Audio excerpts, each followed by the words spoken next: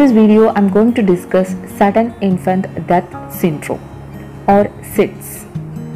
Sudden infant death syndrome is a sudden and unexplained death of a baby younger than 1 year old. Sometimes a baby who seems healthy dies during sleep. The exact cause of SIDS cannot be determined.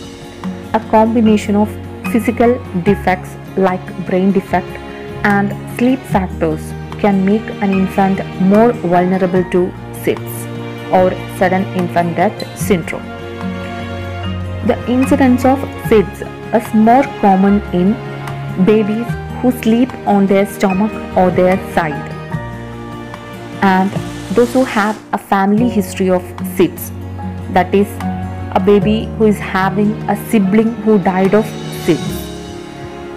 And the incidence of this SIDS is more common in premature babies or low birth weight babies, and the babies born to mothers who had a poor prenatal care or who has a history of smoking or alcoholism or drug abuse.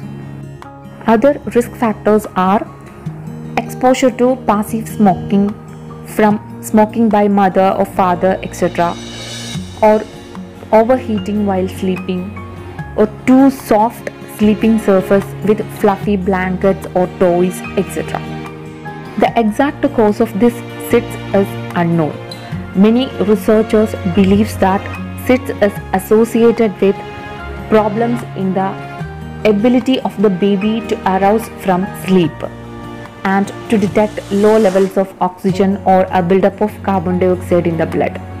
That is, when the babies sleep face down, they may rebreathe exhaled carbon dioxide. So normally, rising carbon dioxide levels activate nerve cells in the brainstem, which stimulates the respiratory centers, and the baby then wakes up, turns his head and breathes faster to get more oxygen.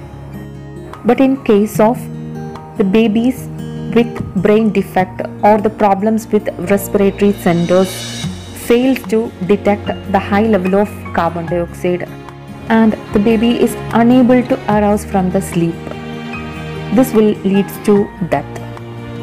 The triple risk model explains that sudden infant death syndrome occurs when three conditions exist simultaneously. Number 1, infant has an underlying abnormality that makes a child unable to respond to low oxygen or high carbon dioxide.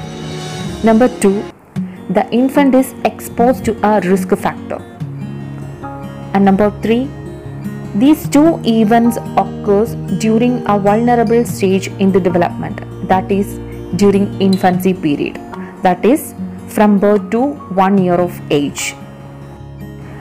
Sudden infant death syndrome has no symptoms or warning signs.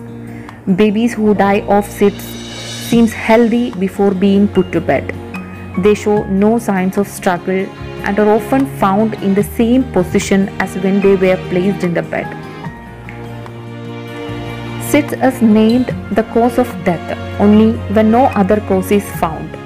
To find out the cause of death, the medical experts review the clinical history and they will assess the death scene, that is death scene investigation. Then the final option is autopsy. How the parents can reduce the risk of sudden infant death syndrome. Doing certain things may help to protect the baby from sudden infant death syndrome and other deaths related to sleep. That is, number 1, always place the baby to sleep on his or her back. Number 2, don't use tobacco or alcohol or any drugs during pregnancy, or don't expose the baby to secondhand smoke during or after pregnancy. Number 3, keep the room at a comfortable temperature so that the baby can sleep without a blanket. Number 4, use firm sleep surfaces. Number 5, keep fluffy blankets and stuffed animals out of the crib. Number 6, breastfeeding. Number 7, stay healthy during pregnancy. Number 8, immunization. Some evidences indicates that immunization can help to prevent sudden infant death syndrome.